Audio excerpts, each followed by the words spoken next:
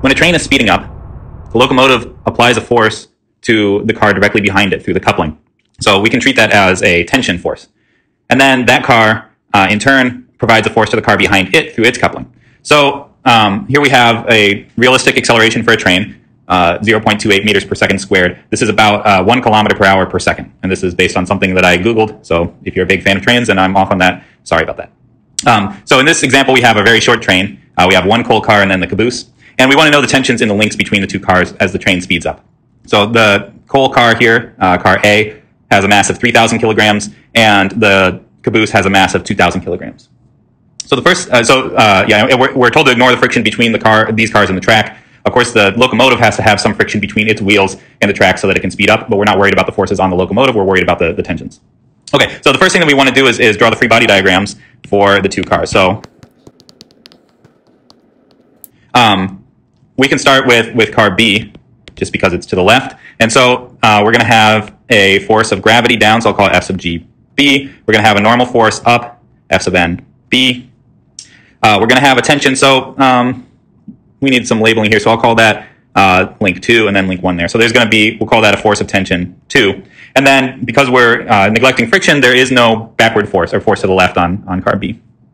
And then on car A, we're going to have in the vertical direction a similar situation. So we've got a force of gravity down, a normal force up, and then we'll have a force of tension, we'll call from link 1 to the right, and then a force of tension from link 2 to the left. Right, so we can't, that's very important to remember that we have that force of tension pulling backwards, right? Because, and that's from Newton's third law, right? So car A, we would say, is pulling car B forward, but that means it feels a backward pull from car B. And one thing that I like to do, this is not necessarily a standard thing, but, well, we already have these, in this case, I've already labeled these with the same label here, but you can also put a little X through those arrows so that I know that these forces are paired by Newton's third law.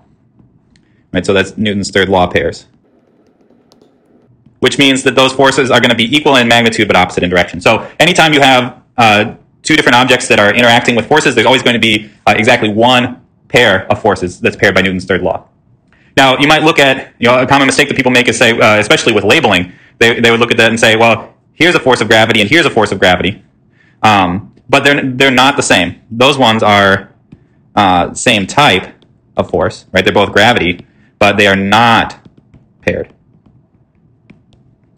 And in this case, because the cars are of different masses, they're going to have different values. Because you calculate mass times acceleration due to gravity, those forces are going to have different values. So they're of the same kind, but they are not paired. So that's why I have to make sure that there's a difference in labeling, F sub Ga and F sub Gb, so that when I write down my equations, I don't mix them up. Now, in this case, if we look, we can, just for completeness, we can write down a net force equation or Newton's second law equation in the vertical direction, but all it's going to tell us is that the normal force balances out the force of gravity. Right? So, I mean, I guess if I'm saying something for the sake of completeness, I might as well write it down. Right? So if let's start with, so Newton's second law for, we'll start with B, just to keep this kind of parallel structure here. So in the y direction, we have F net y arrow, right? So the normal force is positive, the force of gravity is negative because it points down. And then what is that equal to? Remember, you always have to have an equals, and that is equal to the mass of the train times the acceleration in that direction. Well, it's not accelerating in the vertical direction, so that's just going to be 0. So all it tells me is that those two forces are going to be balanced. So the x direction is where things are interesting. So we can say F net in the x direction.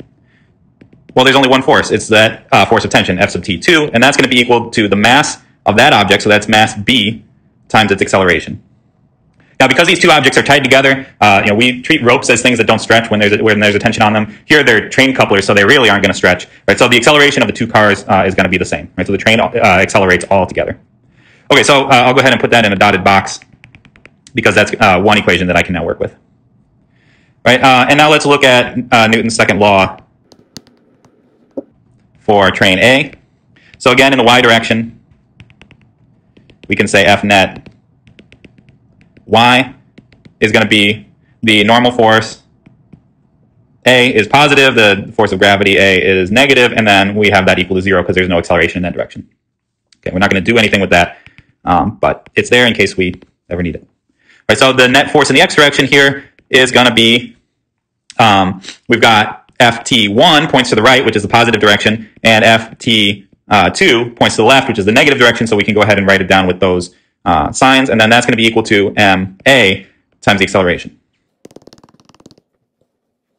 Right, so you can see I haven't jumped to any conclusions here. The only thing that I'm saying is the same between the two is I'm saying I know that the acceleration is the same for both cars because they are tied together, and I know that ft2, that Newton's third law pair, is the same in both equations.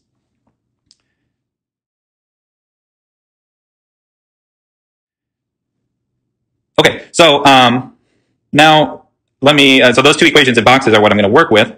So I can copy those and bring them down here.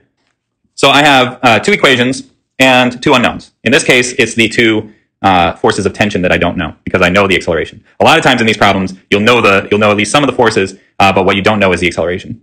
Now, the first thing that you should do when you have these two equations with two unknowns is see if either of them can be solved right away.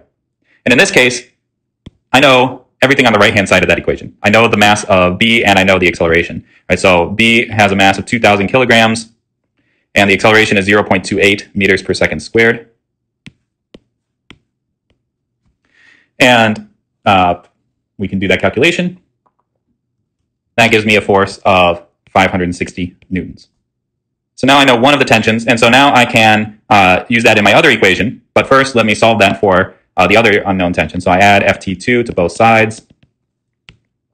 And that's going to tell me that the force of tension 1 is equal to ft2 plus the mass of A times the acceleration. So that's 560 newtons plus, it was 3,000 kilograms times 0.28 meters per second squared. So that's going to give me that ft1 is 1,400 newtons.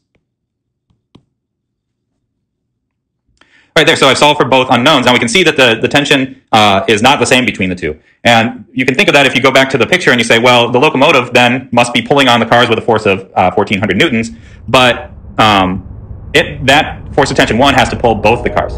The force of tension 2 only has to pull the second car, so it makes sense that that would be a smaller value.